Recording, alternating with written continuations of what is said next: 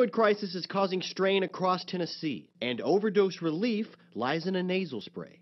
Narcan or naloxone doses being administered by the thousands, a large chunk coming right from the state. Really, with the naloxone distribution, we're taking that head on, and we are preventing an untold number of deaths. The program splits up the state regionally, with regional overdose prevention specialists, or ROPES, training local law enforcement, first responders, and more, distributing naloxone where needed. And the need for naloxone is certainly rising in Tennessee. Through October 2017 through February of this year, through that state program, the state issued 35,000 allotments of Narcan, 14,000 of which going to law enforcement. Our biggest target for distribution is first responders, which are your law enforcement, your EMTs, your nurses, those kind of places. We're involved in that recovery community long enough to see that, people are dying, and that's the main thing. The Narcan in this program comes mostly through a state grant, as part of a federal grant.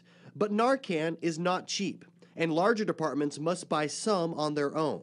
Nashville Fire, for instance, spending $142,000 on Narcan in the 2017-2018 fiscal year, a steady increase in both price and opioid overdose patients through the years. Last year, nearly 1,800 patients in Nashville administered, nearly 1,000 administrations in Montgomery County.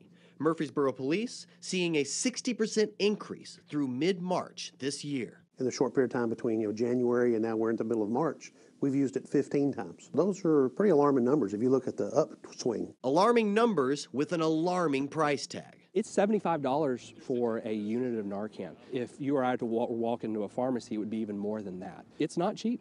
It's not cheap, and we know that it is a life-saving medication. It's the only reversal for opioid overdose. Which makes the federal and state grants all the more important, and the ROPES training a necessity, with their work contributing to 2,000 lives saved and counting. Sometimes people need that extra chance, and when somebody's having an overdose that could be potentially fatal, it's nice to give them another chance. In Nashville, Adam Snyder, News 2.